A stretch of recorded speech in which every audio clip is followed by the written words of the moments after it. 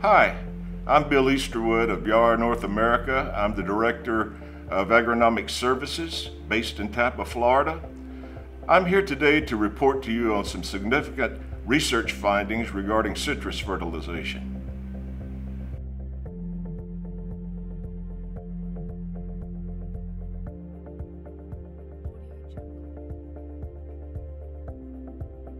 During 1999, the University of Florida published a paper on nitrogen form and citrus response. Swingle and Cleopatra seedlings were grown in nutrient solutions that contained either all ammonium or all nitrate forms of nitrogen. They found the following. 1. Ammonium nitrogen decreased growth of seedling shoots, leaves, and roots with increasing concentration. 2. Nitrate nitrogen increased growth of seedling shoots, leaves, and roots with increasing concentration. 3. They obtained scientific proof that the findings were the result of ammonium toxicity relating to the plant's inability to rapidly metabolize ammonium nitrogen.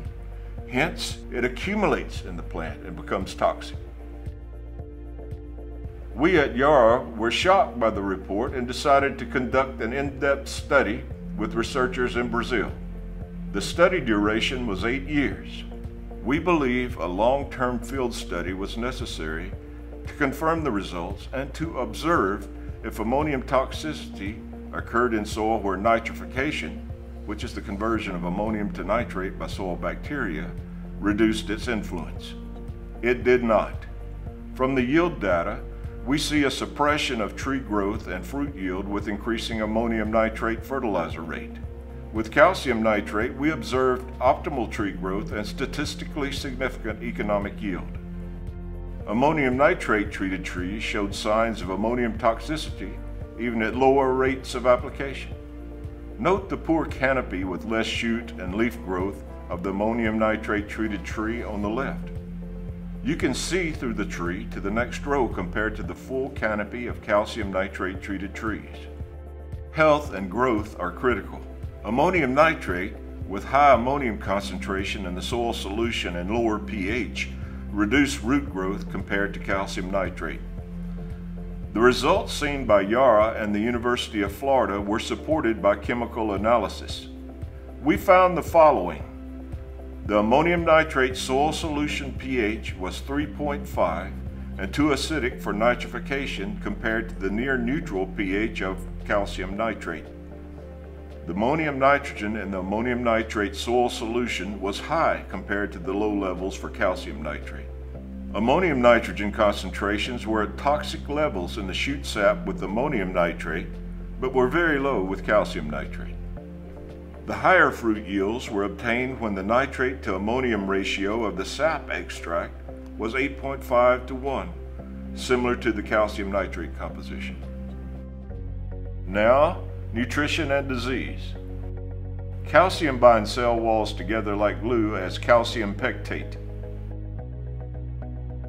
Without the calcium glue, cells are free to move apart and create disorders such as blossom end rot of melon or peel splitting in citrus. Without the glue, the susceptibility of pathogen attack also increases. Ammonium nitrogen stimulates fungal pathogens such as Fusarium and Phytophthora.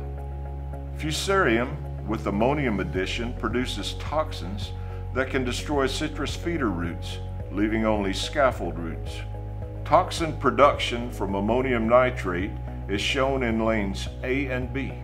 Calcium nitrate does not stimulate nor generate toxin development as seen in lane C, but increases root growth. Adequate calcium and potassium are needed for initiation of plant protection mechanisms like a hypersensitive response or reactive oxygen species. For a hypersensitive response, the pathogen and tissue around the pathogen are destroyed by the plant. For a reactive oxygen species, a burst of hydrogen peroxide is released near the pathogen by the plant to destroy it. Here are two examples. On the right is USDA research where they injected the pathogen Pseudomonas syringae and then observed the plant destroy the pathogen and tissue surrounding the pathogen. On the left is one of Yara's studies where a young grapefruit tree contracted canker, but it was destroyed by the plant in a very similar manner to the tobacco pathogen. Currently, we cannot prove it was a hypersensitive response, but the responses were very similar. Please note that when calcium nitrate is applied, there is adequate available calcium in the cell sap as seen from our Brazilian study for pathogen control by reactive oxygen species or hypersensitive response. Nutrition can play a significant role in Florida's citrus industry until a genetic answer to HLB is found.